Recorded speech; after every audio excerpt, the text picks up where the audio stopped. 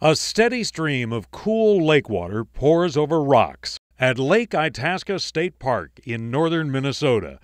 John Uttner from Michigan visited this place as a child and now brings his children. I wanted my kids to do the same exact thing. So 40 years later, here I am with my kids about a little bit older than I was. More than 500,000 people a year come to see it, to tiptoe over the rocks, or on a log, across the Mississippi River.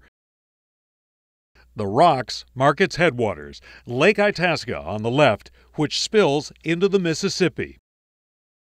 These rocks define the beginning of the river, and right behind me is the mighty Mississippi as it's raging down its channel to the Gulf of Mexico. The mighty Mississippi, right? Yeah, the mighty Mississippi. We call it the mighty Mississippi, even if it's a baby. Connie Cox has served as the park naturalist for a quarter of a century. What exactly defines a headwaters?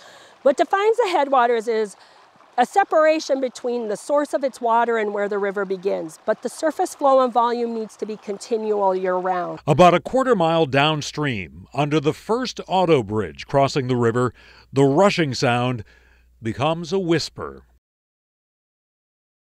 An extreme drought grips this part of Minnesota, but the lake, fed by springs, pours water into the Mississippi every day of the year. The river actually briefly flows north from the park before eventually curving east and then south.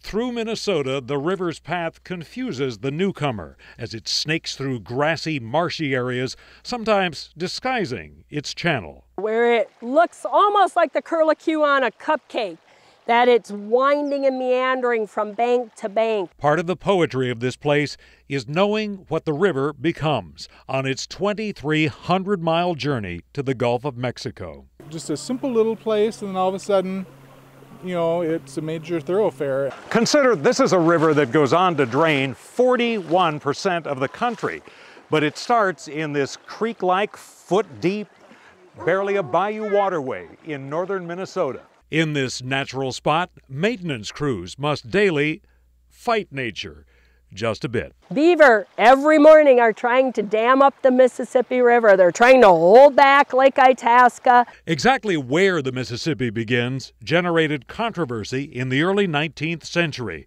Finally, in 1832, a geologist named Henry Schoolcraft sought the help of the area's indigenous people. I always say, you know what? Why don't you just ask directions of the locals? He did. He asked directions of the Ojibwa people that lived here. And it was good he did, because they are the ones who had identified the river's course.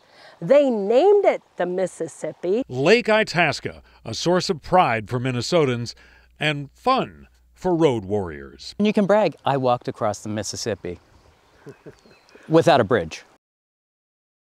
John Snell, Fox 8 Local First.